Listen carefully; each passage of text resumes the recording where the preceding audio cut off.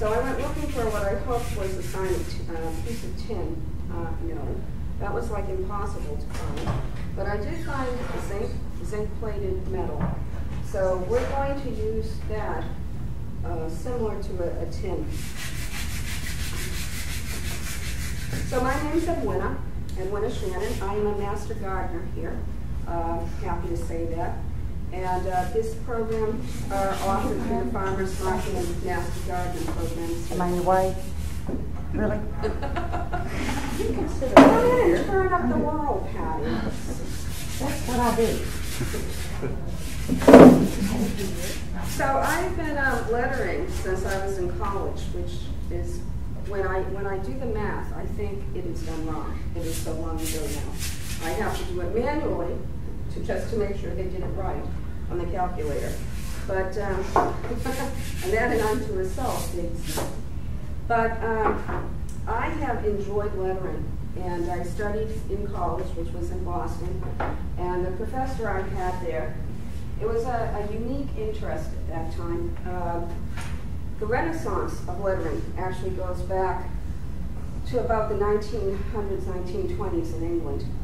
So all of my basis in where I learned to letter comes from that time with Edward Johnston. And he was saving the medieval manuscripts at that time. A lot of them were being made into lampshades and just cut up for beautiful little pictures. So his purpose was to introduce people to the fact that they are art and they need to be saved. So he wrote a book, and a lot of our print today is based upon what he considered the correct proportions that he studied. It's an interesting point that he compiled from and was the basis of, if that makes sense going forward. So when I do garden signs, when I do lettering, I like to have it light. I like to have it fun. I like to have it more on the creative side. However, my basis is very mathematical and very regulated. So you're going to get a quick overview here on just when you pick up a brush or you pick up a pen, what the different things that you're going to be deciding. We have here just a grit piece of paper that will show you the angles of how you hold things. So you have a letter angle, you have the pen angle, and then you actually have the other different things down here like embellishments and proportions and the fonts. All of those go into the letter that you choose. We have that as like a basic tool. And I have found calling myself a lettering artist doesn't make me seem as outdated. But I still have a calligraphy sheet that shows you the different lettering arts at the bottom. So I'm going to give you that as well. And if you want my contact info, I'm fine in giving you that too. So to start this class, one of the tools that I like, especially for demos and people at work, are Sharpies. Sharpies are phenomenal. They come with a chisel edge. They don't bleed. And they come in multi-colors now. So up here, just to give you a quick demo of that sheet, the white sheet that I passed out, when you hold a brush or you hold a pen at a 0-degree angle, that means on your horizontal line, you have absolutely no difference between the top of the line here and the horizontal. There's a 0-degree difference. See, it's straight, it's parallel to it. You hold the pen the exact opposite way, and you end up with a thin line. That would be a 90-degree angle for the pen. Most of us will do our lettering at a 45-degree angle. We use flat brushes, or you can use a chisel brush, like this is chiseled. You use a flat brush, and when you hold it, it goes at a 45-degree angle. Keeping that consistent is a challenge, because if you rotate that, the letter will start fat at the top, and it'll come down and be skinny at the bottom. So it's not necessarily wrist writing, it's arm writing. So a 45-degree angle is going to have a stroke down like this. Now to check it, if you look, there's a snowflake on there. And if you do a snowflake at a 45-degree angle, you're going to find Your thinnest line is going to be this one. Your fattest line is going to be this one. That's a 45-degree snowflake that you can always check your angle at. Now you throw to that, do you want your letters to be straight up? So you have your letter angles, pen angles, which make those the letters, but then you also have the letter angles. Do you want the letters to be straight like Roman, the way we learn to print, or do you want them to be at an angle like our cursive? So that is called italic, so you have different degrees of the letter angle. Typical italic is at anywhere, the 7 to a 30 degree. 30 is a very, very casual italic. A good italic is going to be probably at about 15 to 20, which we can easily read in our eyes.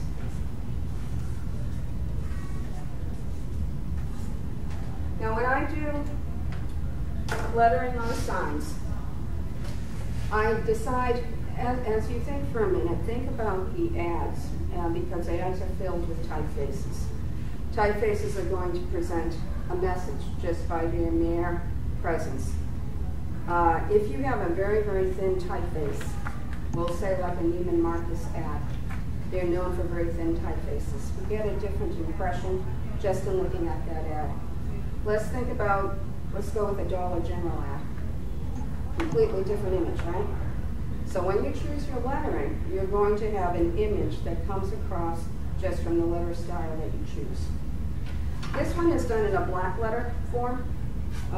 Goes back to the Middle Ages. You often will find it on certificates, recognitions. It's very angular. In that time frame, it was done very tight to save space. This, I loved the knots.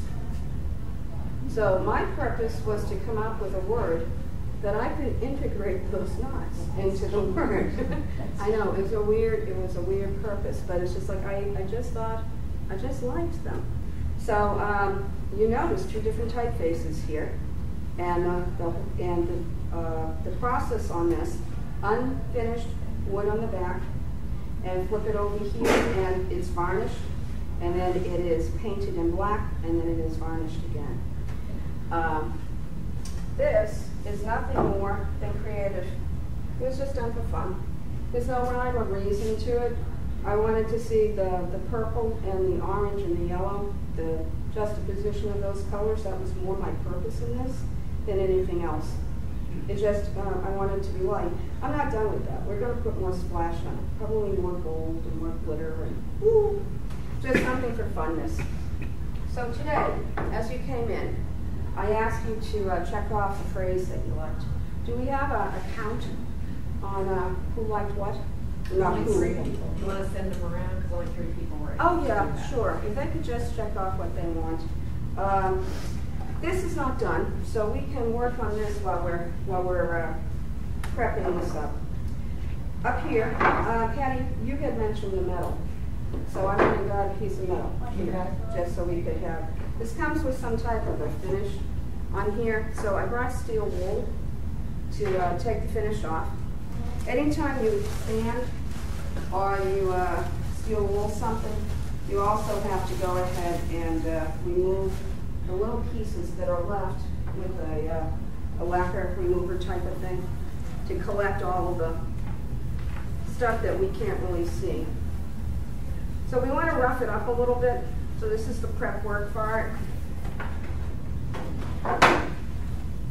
Did you get that at Home Depot? I sure did. It was $5. Okay, this one. Yeah, I think it was aisle 22. Yeah. I had to ask for it. And it was on the bottom of you went down, it was on the left-hand side at the bottom. It was hard to find. Okay. Yeah. And I had tried the new hardware stores first, thinking that they would have something quirky like this, and they all sent me over to Home Depot. So that's okay. I tried. I'm sorry. What did you want us to do with this? Just which one do you want me to do today? Put a mark on whichever one you like. Oh, I see. Yeah, just vote on it. There you go. Yeah, I spent last night on the internet finding just ideas for things to do today. These other things just kind of popped out of the head. Well, I need the weeders welcome. Yeah, leaders welcome. If you find old metal tin pieces, like what you said, do you have to prep that too, or do you just Well, wash them? with- Everybody. At the degree of deterioration it is, you'd want to prevent continued deterioration. got one. Yeah, so you probably want to seal it. Oh. And you want to take a look at how much rust there is, and then play with it. All right, so I brought in here a lacquer remover. Should you seal the back of your welcome friend sign as well? Probably. Yeah.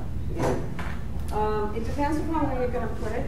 Often I will have hooks that they hang from. Mhm. Sometimes they get bolted right into a wall. Mhm. So it very much depends upon what you're going to do. Okay, we'll do a head punch here. Whatever is important. For today's people.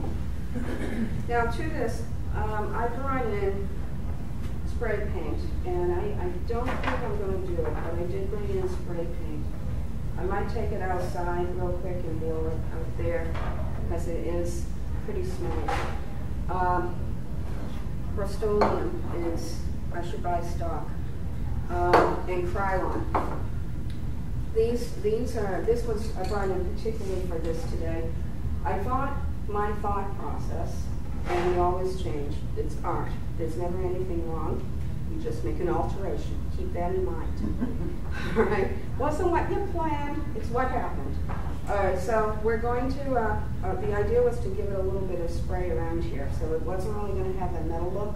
It was going to have like a little float around it. I may take it out. I won't subject you to the smell. But that's prepped and ready for that. The wood here, there were a couple of thought processes on this, and then I said, you know what, we'll just do one phrase. But I got this wood, and I thought if you cut this in half, drilled a couple of holes in each part with dowels, you can make a two-piece sign, you know, glue and wood. You can hang it with chain. You can screw it into something.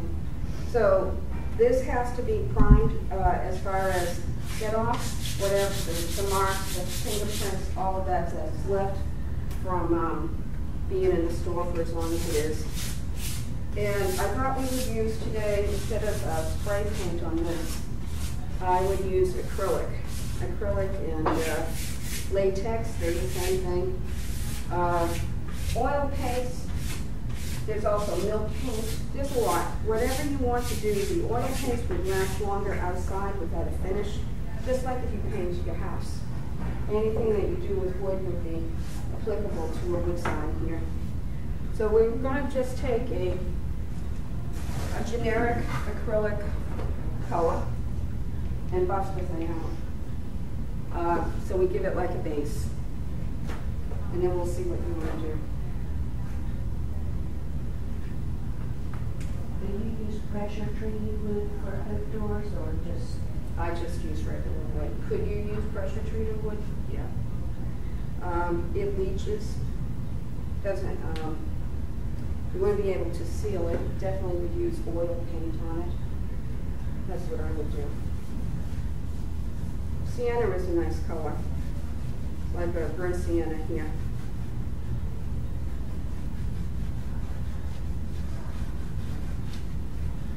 So this will dry and then we'll be able to do something on it. You could use stain on this. Anything that we're doing here for a garden sign can be done in the house as well. Just anything that goes outside, you either have to prepare it further with sealant and finish it afterwards, more with sealant. If you notice, there's a Krylon up here. It's a beautiful thing. It's like a polyurethane that you don't have to brush on, you spray it on. So that's an easy sealant to go outside. And know that it's going to weather. Eventually, it will end up changing color, kind of like cedar. It will change color. Might be a beautiful red, but you'll end up with all types of deterioration with the letters and the wood. And that's part of the charm of it being outside. So the heavier, and acrylic comes off with water. Don't leave your brushes with it on because it will, it's a polymer, so it will definitely make your brushes as hard as possible. So you go with the grain of the wood. And this is one that I hope someone wins today, so this is the one we're going to do. If we have a long enough quote.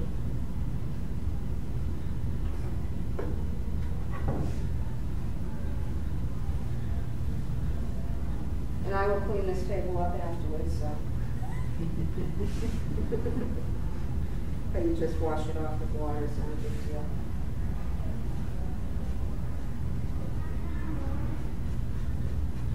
While this is drying, we'll add to our place. Now, that was just done in a pretty blue. It would be ideal if the person has blue as a color in their location. It would be the roof, the house, the shutters, whatever.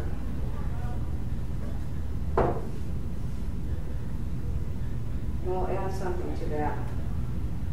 So much in art is a building up of additional colors, and starting off with the basics, the basic message, and then adding to it. So one thing I often hear when I teach is, I can't draw. I'm not asking you to draw. I don't care if you can draw or not. We're going to use basic design principles that have been around since the caveman. I'm going to use dots and lines. You want to try to keep them equally distant? If you don't, no one's going to slap you down. It's just the way that design goes. So I'm a firm believer in that there is nothing wrong in art. It is a personal expression.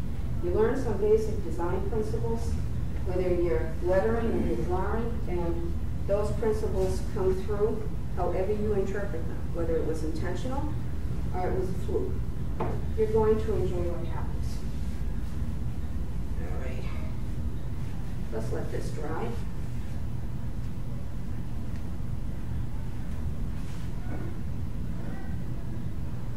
All right, so with that all being said, in that lecture of philosophy, we're now going to take our place and add a couple of design principles to it. Or you know what I can do? We can actually letter first. We'll letter on the dark side there.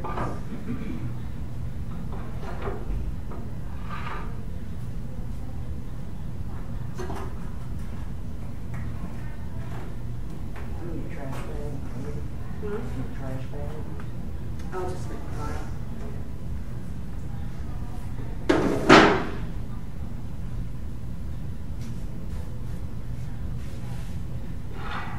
All right, so what I had just mentioned up here about calligraphy and lettering is actually going to be true here now with the brush. So something dark, something light to letter. I think I'm going to go with an off-white. I don't want to really go with the true white because it will pop.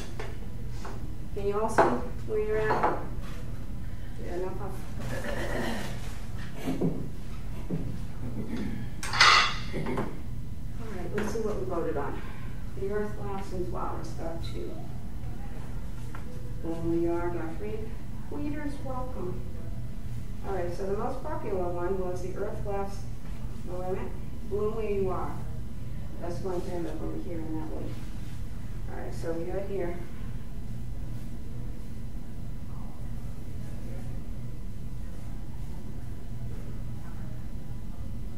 Let's do the earth, laughs, and flowers.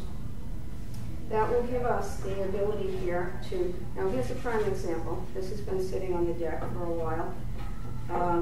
The wood is, the blue and black there, I obviously rubbed up against that, or a chicken did something to it. But I saw that this morning. It's like, you know, I'm taking that with me anyways, because we're going to put something over that. I'm not going to go back up and fix that. We're just going to go right over it. It's going to become part of the design. All right, so the earth, laughs and flowers. I'm thinking we're doing something bright.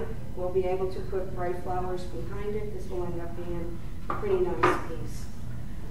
Brought different size brushes. Of course, the size of the brush is going to determine, this looks like that was probably done in this brush. Or maybe even a fatter one. No, I think it was done in this brush and I just double stroked it. So this is going to give you a pretty heavy font. We've got here a pretty good length of words. So this one is going to have a smaller brush. Plus I want control. I'm going to think of doing it in italic, if you see the italic there, and we're going to have it as level as possible. It's bad doing this sideways. And I'm thinking the earth laughs in flowers. You can do it in 2 lines, or we could do a really thin italic and get it to fit by doing it right through the middle there. The earth laughs in flowers. I think that's what I'm going to do. You just went through the thinking process. My intention now is to run the lettering right through the middle, pretty small, and then we'll be able to decorate the flowers around it. So let's make the color. Water for acrylics. Some of these are really grayed out, so you don't have to mix them any longer. You know, they're not like primary colors. You can use them right out of the container, which is kind of nice.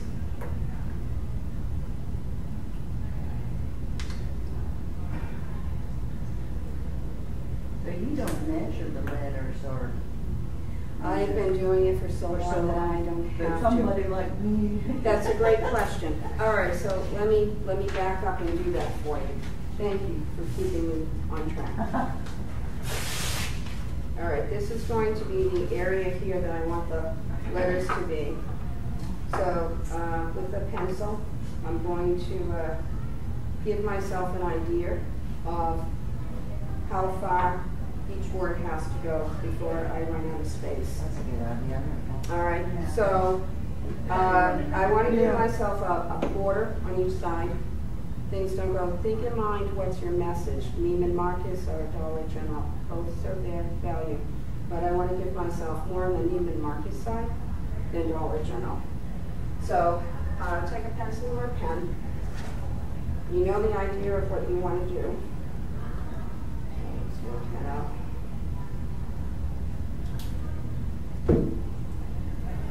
We're going to do it in italics, so I'm thinking.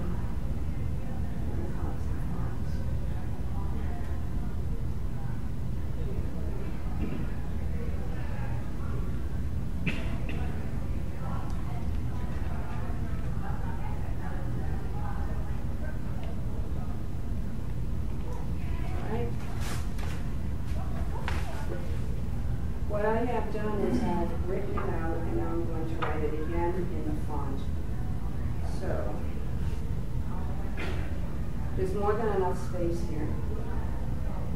So without the thin and the thick that comes with a brush or a calligraphy pen or whatever you're using for a writing tool, which is going to give you the thin and the thick, the idea here is to set up the spacing. So as you put these letters down, you want to give them enough of space that they can become thick with paint, if that makes sense to you. And I'll show you here in a minute how this looks. All right. I just wrote it out real quick and said, okay, that does not allow here. This one does not allow the thin and the thick off the brush. So let's do it over. Let's do it slower. Let's think about it. And this one is more spaced out, so you're going to have the thin and the thick be able to fit here. Can you hold that up? Yeah. This was the quick thought. This one on this side was the quick thought, the way that, you know, I just want to see how it looks. Yeah, no. This one was slow down and space it out. So that is, I can tell you, earth and lofts right there needs more space, more like flowers. Okay, that is a good space for just a rough. So with that being looked at, in flowers, it's going to take up about here. the earth last has to be finished by here. So now we take there are no mistakes, there's always paper towels and water. Won't be the first time. So you mix this up. You always mix the acrylic and water. Yeah. Oh. Sometimes this is a heavy consistency.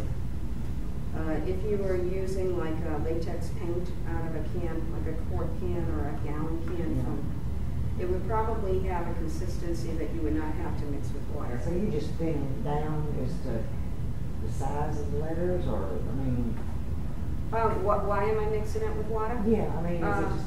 It makes it more fluid to Okay. flow off of the brush. So if I was stippling, or I would probably keep it the consistency that came out of those containers, but I'm not. I want it to be a fluid brush.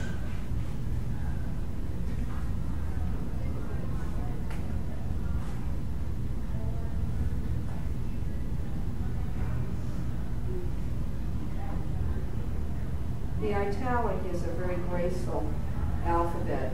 It was designed in Italy as a direct result of the black letter, which was part of what Gutenberg used when he created the printing press.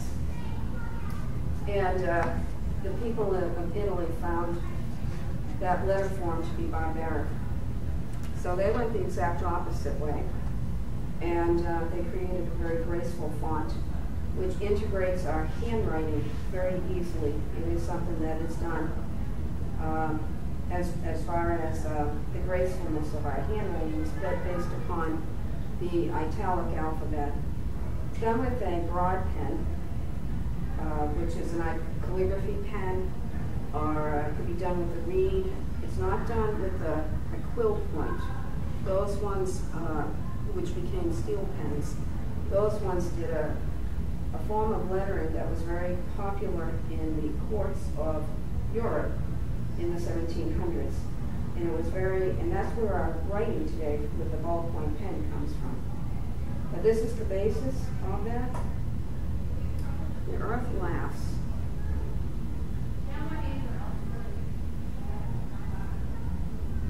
Now you can keep it all italic, or you can change it. Do I want to change it? No, I think I'm going to keep it all italic. Now remember that I'm supposed to be done with laughs here.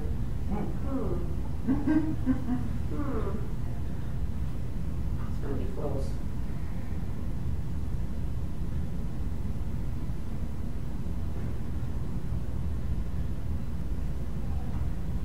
There are little marks that help you, especially with the pen, to get the pen started that go in the front of the letter form. It's called a serif. We don't need them necessarily here with the paint, but if you start it, you do want to keep them. So I have serifs and swashes on this. The swashes are the graceful tops to these. The serifs are those little tiny lines.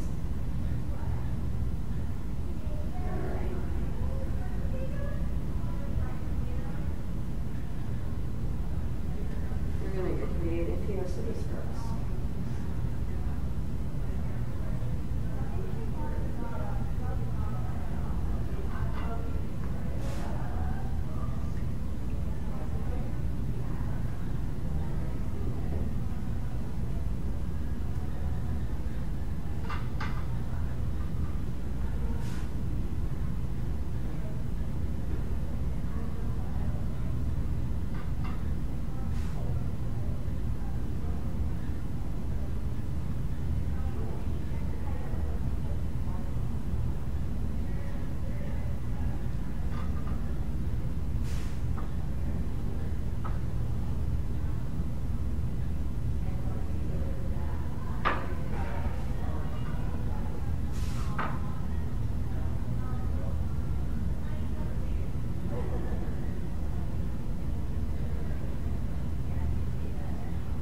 If you look at this, just like calligraphy, the success of this is based upon the thin and the thick.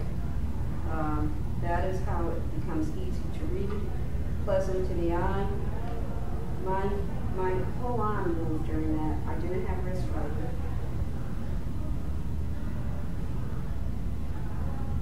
Okay, so this is where it stands right now.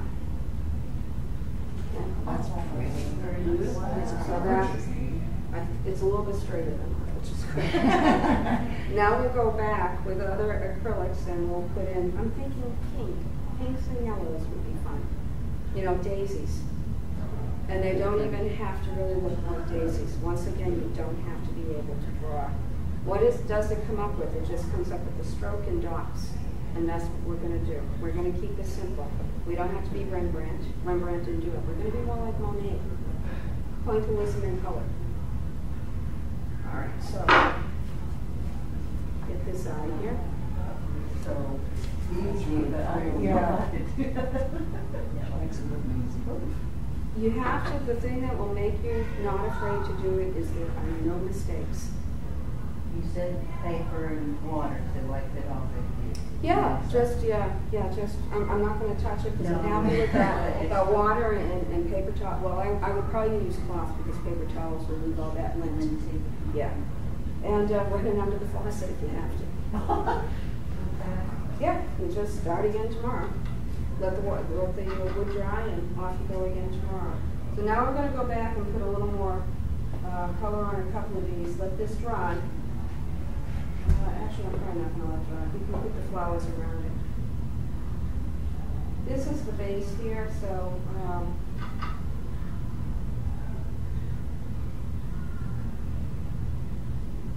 it's just very simple little lines.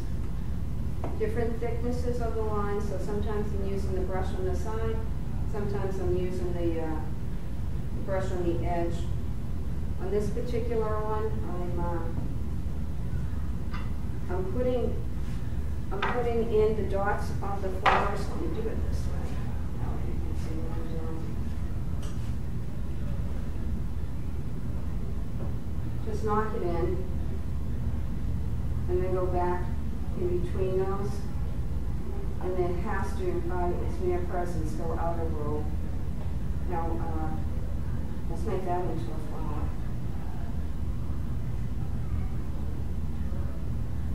And we're going to put another color on here.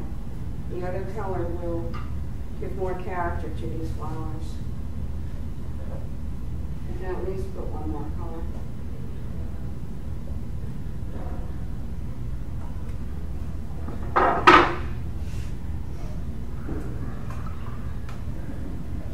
Let me find a pink.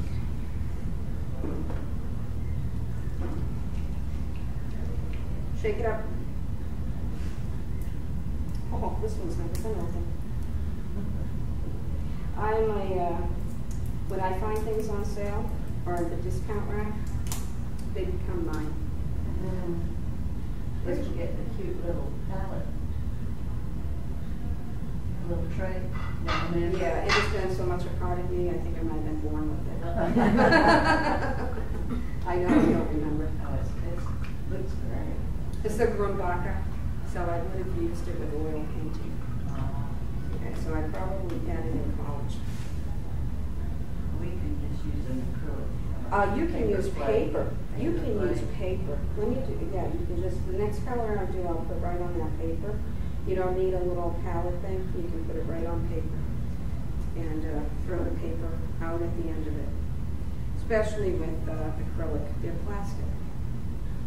All right. Plastic lids work good, just from bowls. With plastic lids. Yes. Like your butter tub. Mm-hmm. Go to the dollar store and get one of the little deviled egg plates. Yeah, that's a good idea.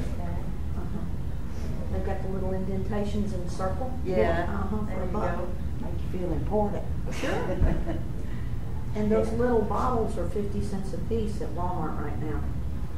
Paint? Really? These little bottles up? You should not have told me that. Run quickly before she goes. It is tax-free weekend too. Oh, that's right. On You certain probably- supplies. I wonder if Yeah, that might be that's probably smart. not included. Art Probably supplies not. count. Huh? I think art supplies count.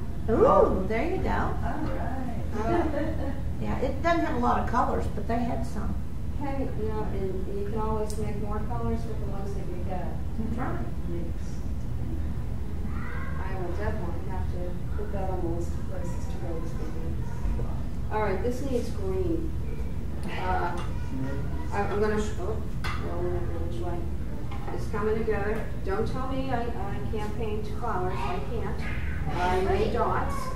Don't they look like flowers? Yeah. All right, now we're gonna add vines. I'm gonna keep the same brush, just because I don't want you to think, oh, you have to have this type of brush and that type of brush.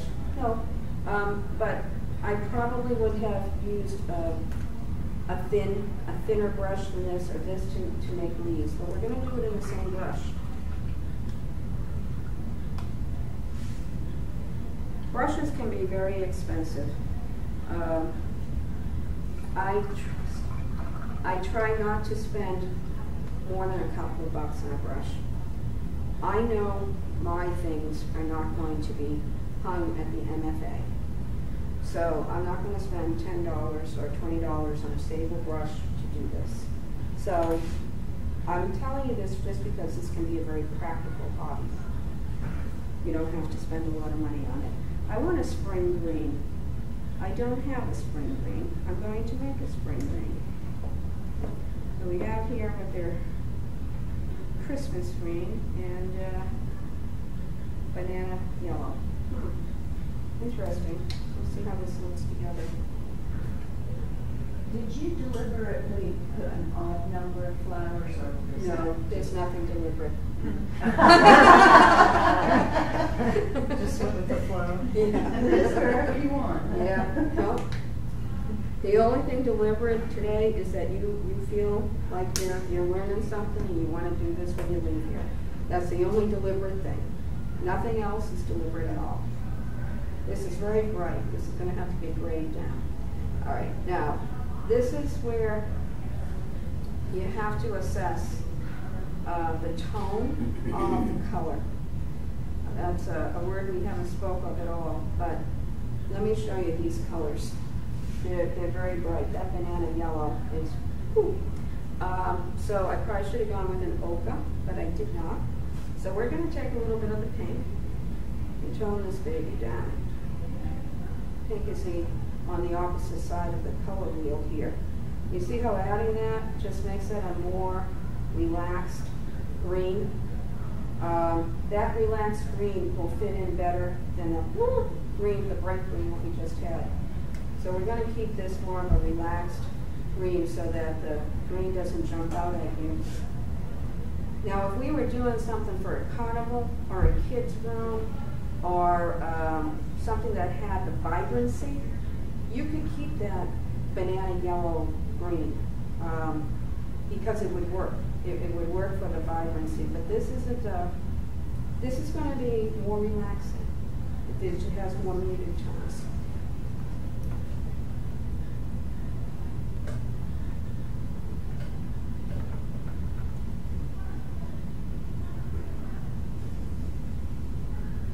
All right, so we're going to make this part of the design of the whole piece.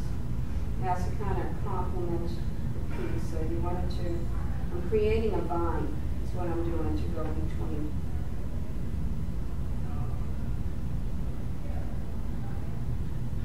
Then we'll go back and we'll add some little swirlies and make it look more vine-ish. And we'll add some leaves. This is not coming down this way, but it is now. Just going to go back up. All right, this is where it's at. This is not finished. This is where it's at. That's pretty. Yeah. It's not finished. Thank you. But we're going to go back and we're going to add just a little bit more here.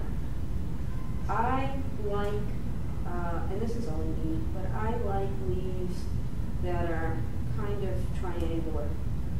I just think they're kind of cool. So we're going to add a couple of very triangular types of leaves.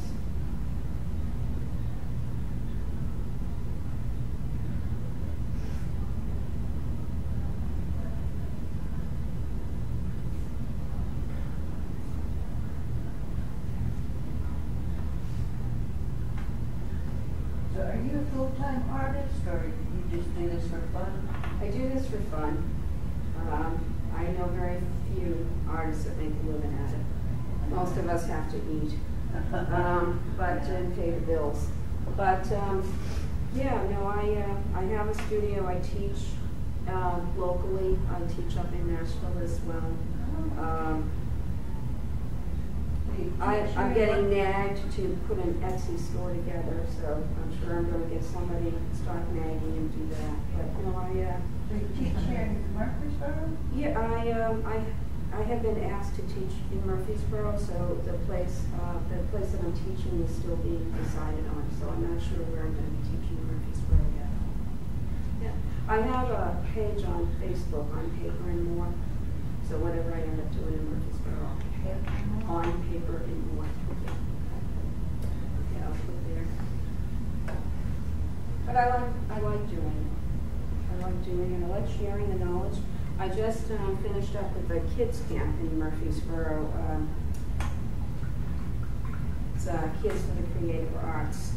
Dr. Barbara Hodges camp. That was fun. All right, this is I think it's done. That's cute. All right, that will work. Yeah, so that will work. So now I want you to analyze it, because I know when you're doing your own, you're going to be looking at it, your own, and saying, the paint isn't level. Okay, let's go back through this, and I'm going to point it out to you. So when you look at your own, you're more accepting of your own.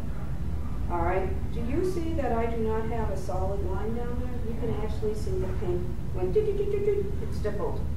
Let's look over here. This is a lot of paint right here. Over here, there's hardly no paint at all. Do I care? No. All right, so so you don't have to go back and make it consistent. You're not a machine. We're not in the industrial age. You're a human, so your human touch is going to be there. So I say this because we are trained these days to look at everything as mass production.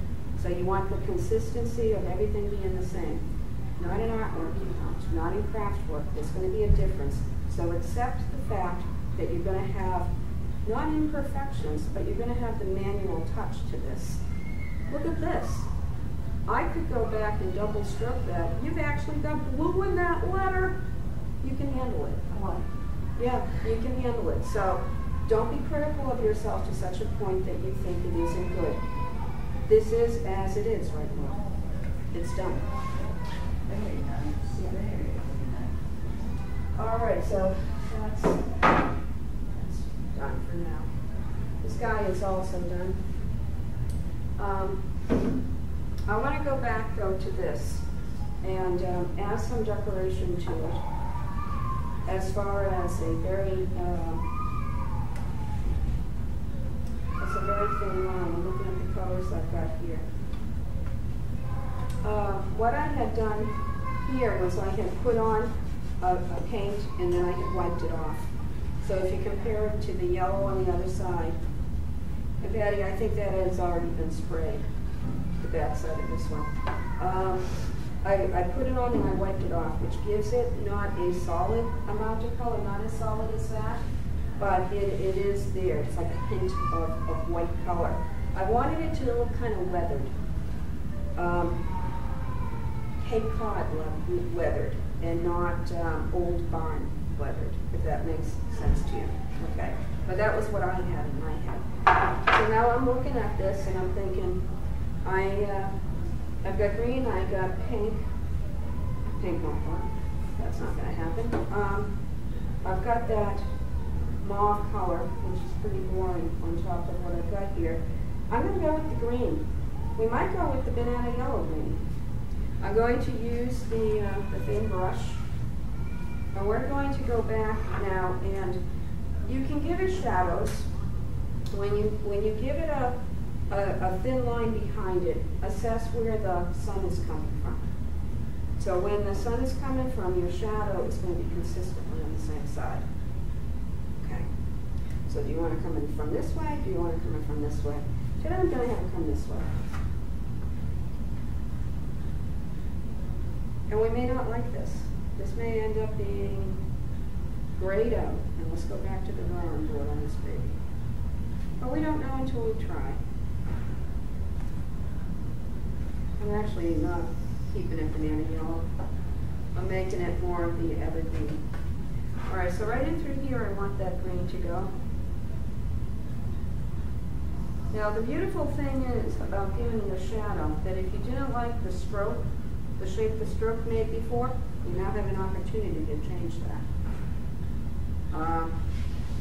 I'm going to do the capitals first, and then see if I want to continue further with the other letters.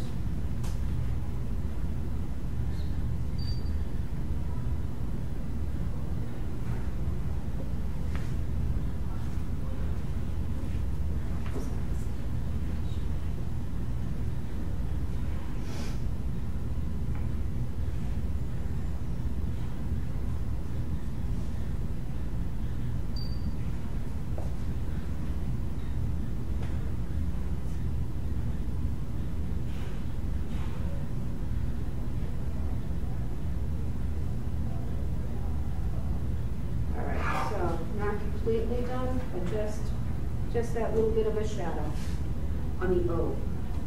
Now we're going to go over here and do it on the P, and then we're going to take other design elements that are pretty simple and put them in here.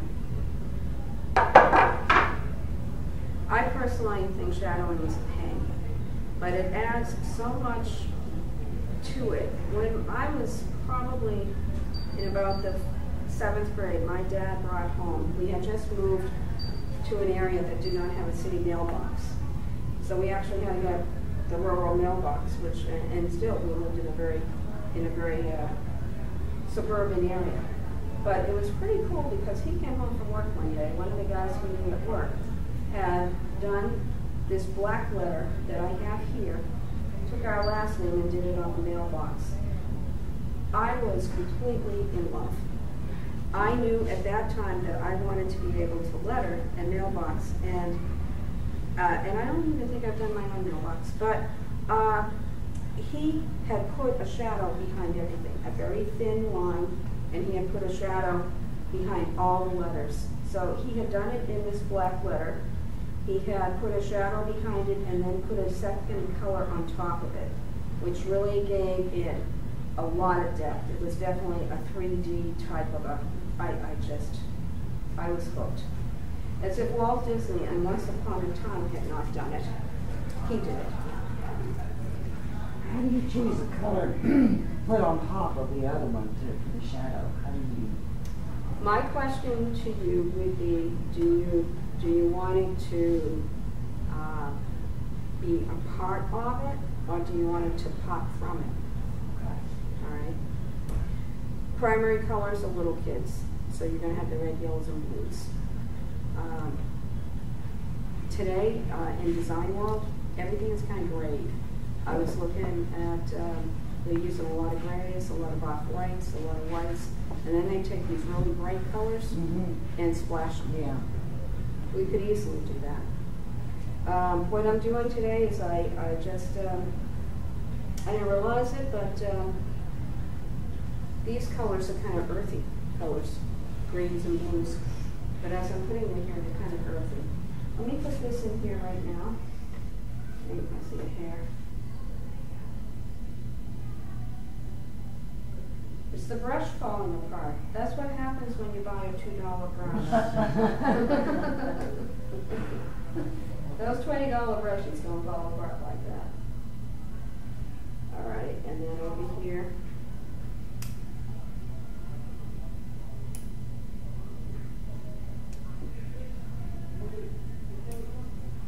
All right, now I want to go back and just point out that basic design elements like dots and lines. Here's your line. Your line is a shadow here on these.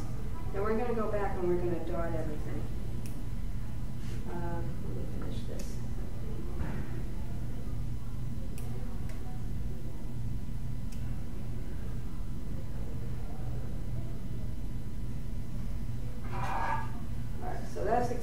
to me right now. Just those. Now I'm going to take that off-white and go back and we're going to dot every letter. You're going to see this thing change immensely. These are classic design elements.